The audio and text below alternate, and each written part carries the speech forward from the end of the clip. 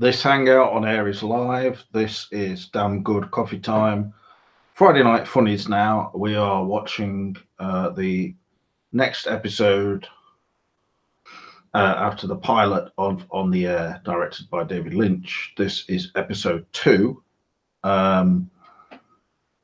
just wanted to report that the golden face mask really did work a treat. So I'll just get my video cassette out of, as you can see, a bit dusty there, of On the Air. Here, recorded on an actual BBC. Don't know if you can see that there, the BBC videotape. It was broadcast in the UK on BBC Two.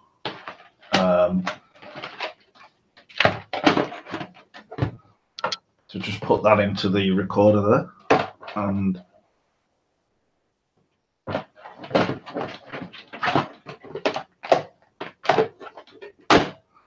hopefully this will be okay. Let's watch episode 2 of On the Air, the follow-on from Twin Peaks, written or at least conceived by both Mark Frost and David Lynch. But episode 2, I'll just talk to you as I watch it. If anyone's in the chat, of course, I'll talk to you as well. This episode is also available on YouTube on the channel DNA Lavery, with Japanese subtitles, I presume taken from the Japanese laserdiscs that were released of this.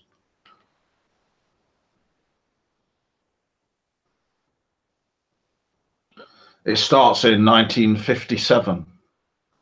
The title is 1957. We go to the shot of the skyscraper, in New York, and shots from that era of New York,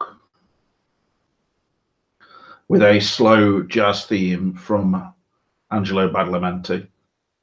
Then to inside the studio, the Zablotnik Broadcasting Company, to a shot of the world in black and white from afar, from space, with the signal of this TV station showing, on a pylon. Not dissimilar images to ones used in season 3 of Twin Peaks, really.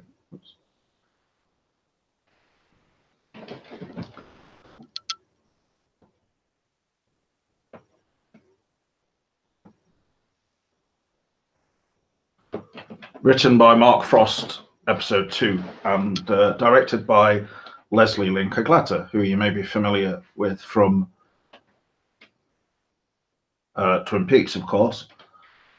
And she was one of the most popular directors of Twin Peaks, actually, the season 1 and 2.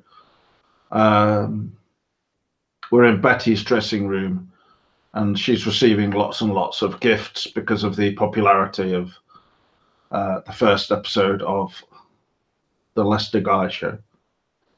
Ian Buchanan playing Lester Guy, looking jealous of the amount of gifts, obviously, that Betty's got.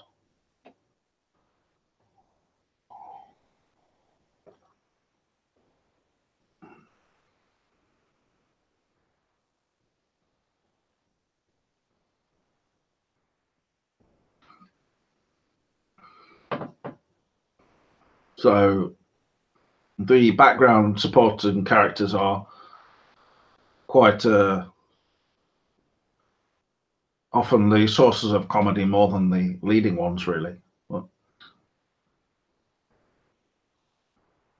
the director's played by David Lander, of course, from Twin Peaks as well, and his sidekick is McGonagall, who appeared in Wild at Heart as the uncle who did something wicked to Lula in it. And anyway, here we have the artist formerly known as Albert Rosenfield, in this, reprising pretty much the same role in many ways.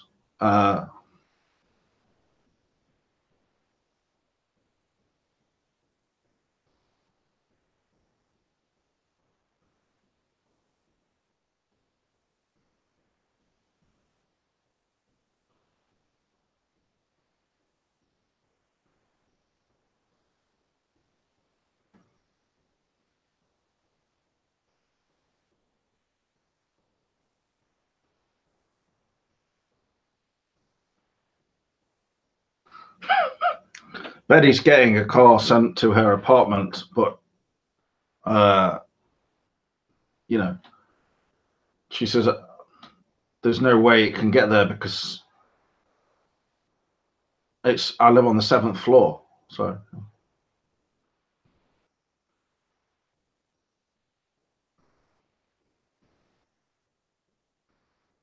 Lester Guy has ended up with the cactus on top that he got as a gift from the head of ZBC on his head with balloons stuck to it. So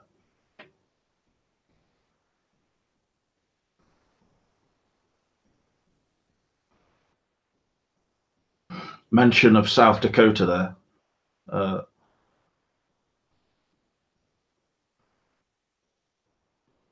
Not North Dakota. So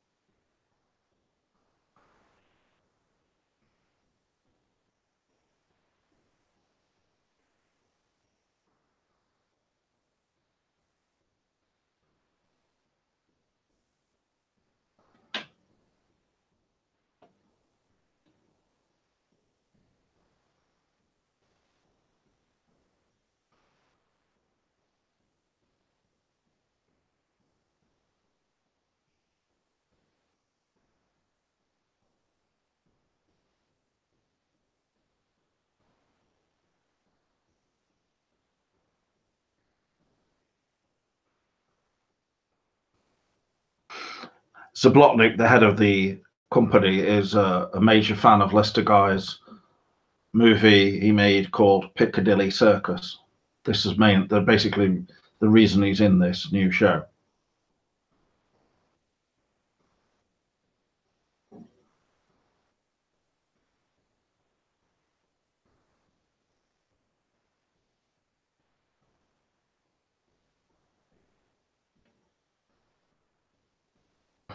So Buddy Budweiser and Lester Guy are formulating a plan to get rid of Betty, his co-star, who they regard as being just they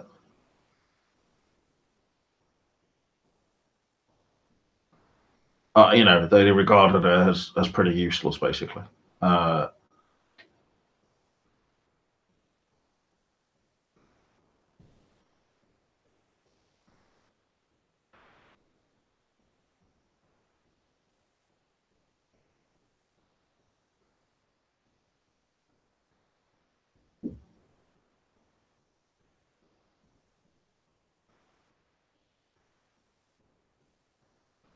This, I mean, in comparison to the pilot episode 1, this one is has far more dialogue in it. It's far more dialogue heavy, thus far at least.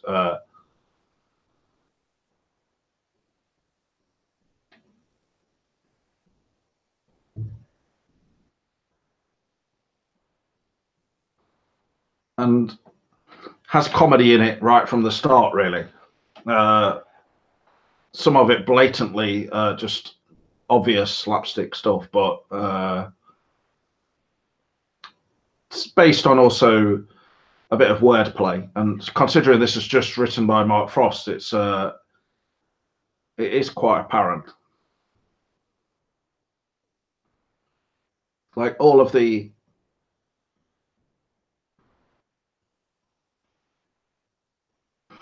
all of the dialogue is good. So I think Mark Frost deserves credit for that.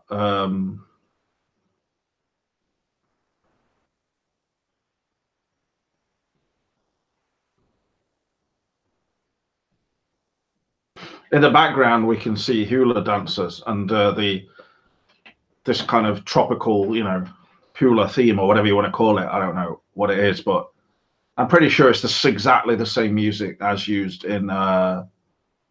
Jacoby's office or apartment where he has his clients, or works as a psychiatrist in this first season of Twin Peaks, and he's got it made up to look like sort of that kind of Hawaiian or whatever setting with the coconut and all that kind of thing.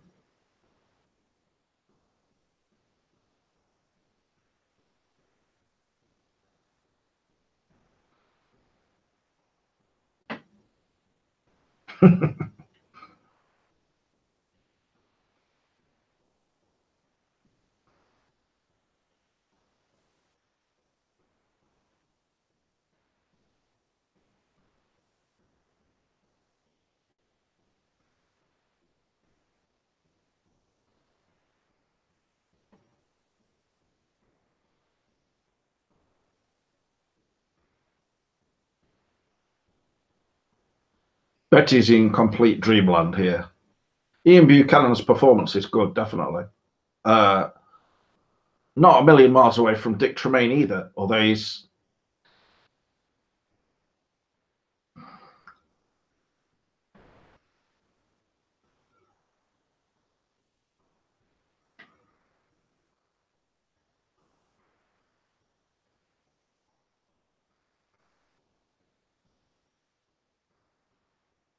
the Hurry Up Twins are in the background there.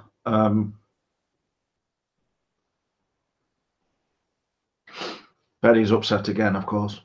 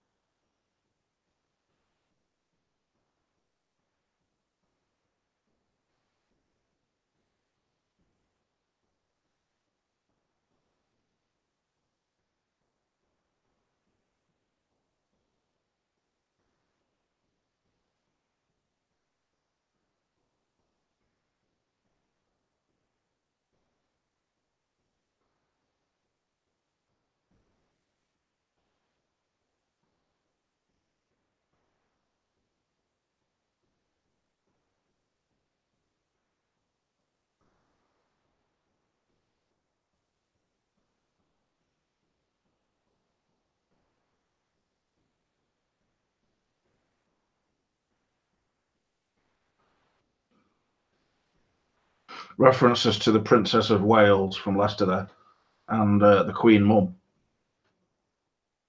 Leicester guy is obviously supposed to be English, even though Ian Buchanan, the actor, is Scottish.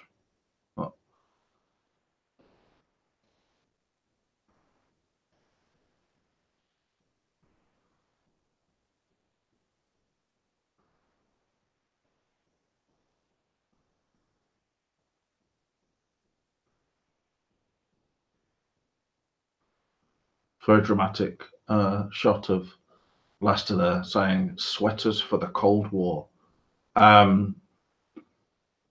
Betty's eating some chiclets, being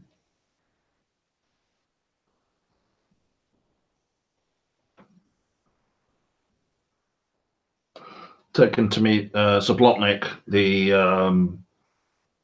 head of the corporation, the broadcasting company,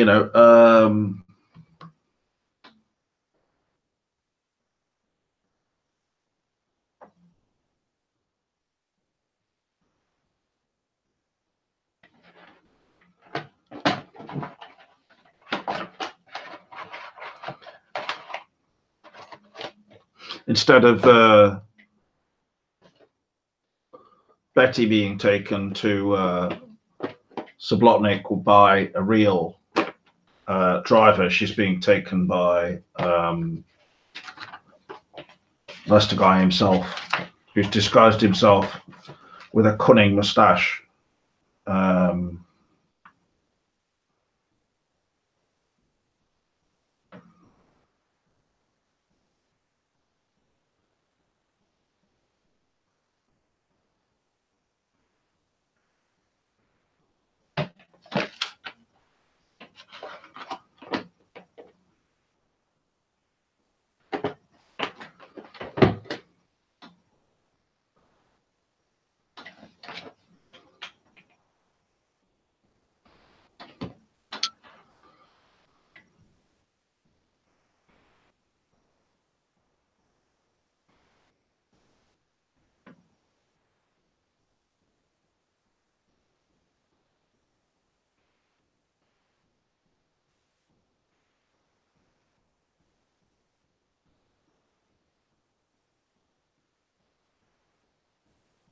Quite a long taxi scene here, anyway. But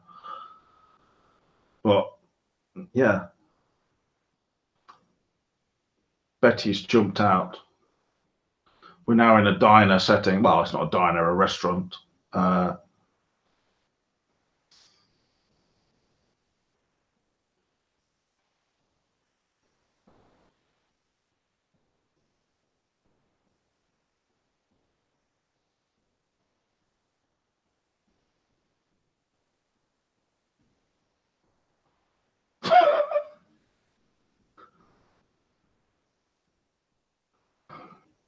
Most Lynchian part of the episode in a way. The Blinky Watts now is messing around with whatever on the soundboard.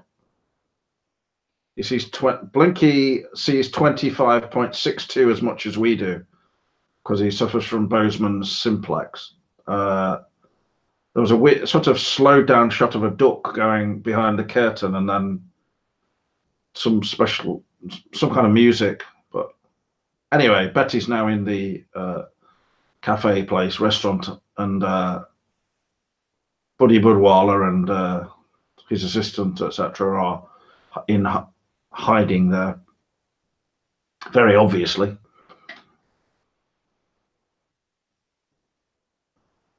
Both of the men working in the Italian restaurant are called Giuseppe, so they both turn.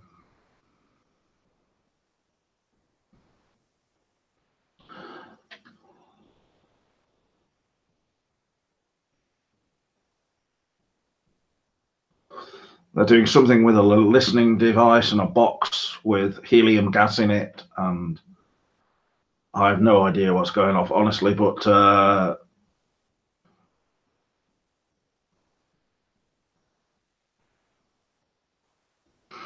he's put the listening device inside a olive. So that's going to work, obviously. Mr. Zablotnik is here now, wearing his blatantly obvious wig. Speaking in this kind of, I don't know what kind of language he's supposed to be talking, but it's...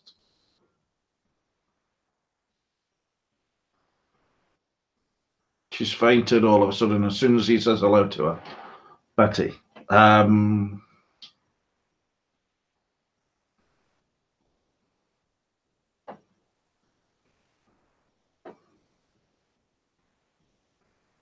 No, I've not watched Rednet Letter Media's Nerd Crew, but I'll have a look. It sounds interesting.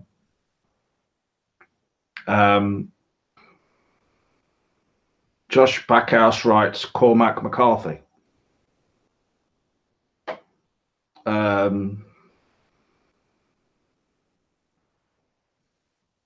I'm there, Mark, by the way. I can't say Miguel Ferre properly. I don't know how to pronounce it, so I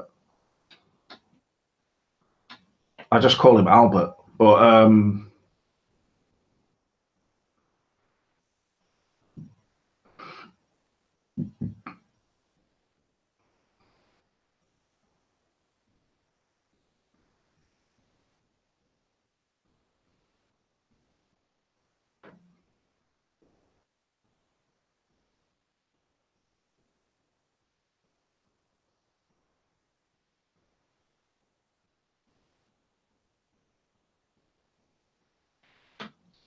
It is Albert in an alternate timeline, really, as Voltaire's Balzac observes.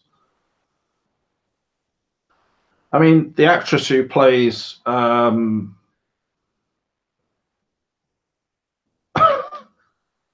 Betty is, you know, these olives are fantastic. Lucky for me, I like the pits.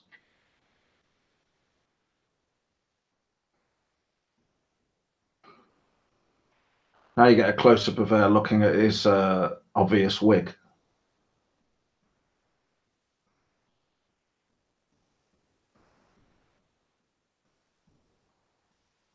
I was going to draw a comparison between the actress who plays Betty, who I apologize for not saying her name right now, but she just reminded me a little bit of Cheryl Lee. It's partly the makeup and things like that, but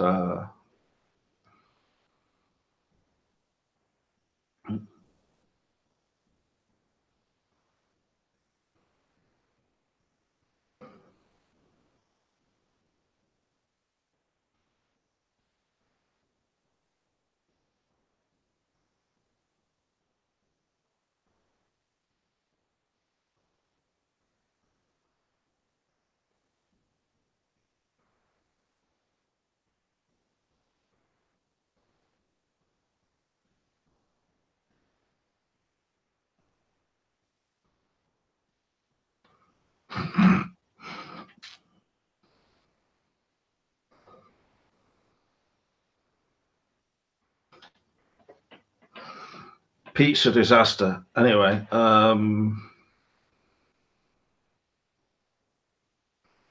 the accent is absolutely ridiculous. This Zablotnik. I mean, he's saying he thought Betty was acting in the show and that she couldn't believe that she's actually like she appears to be.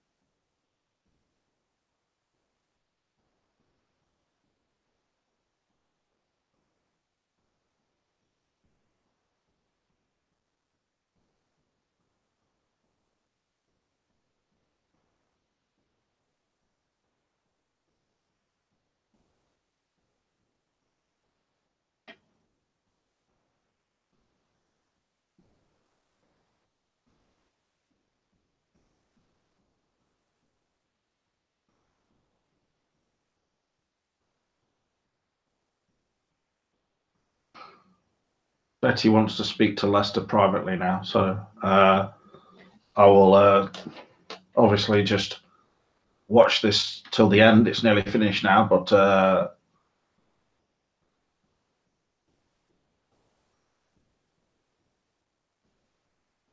she asks for a raise, asking Lester if he can help with a raise for her.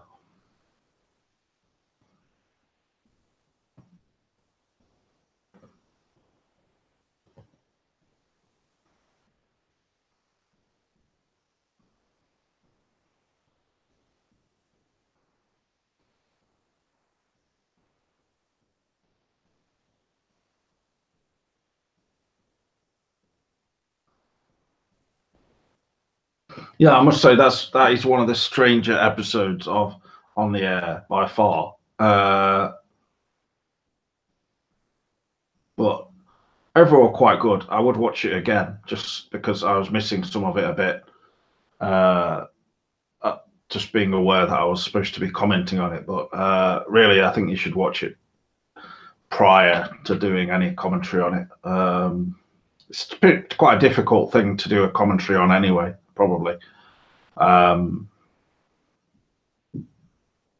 yeah, I really liked that one as a whole. But on the other hand, I do think other episodes are better, or at least more my favourites. You know, that one seemed a bit sort of just more of another intro type of episode like the first one. But yeah, it was pretty funny, and most importantly, the dialogue was really good throughout the whole thing, and I was kind of missing it a bit. But I would need to watch it again. So yeah, I definitely recommend trying to find On the Air. Like I said, this one is on DNA Lavery on YouTube. So have a look. The channel is DNA Lavery. It's worth having a look, definitely. So thank you everybody who's been here, and I hope some people catch up later. All the best for now, and I'll see you again on Sunday when we do the show then, unless I have some reason to do a show before then. So all the best for now, and see you again.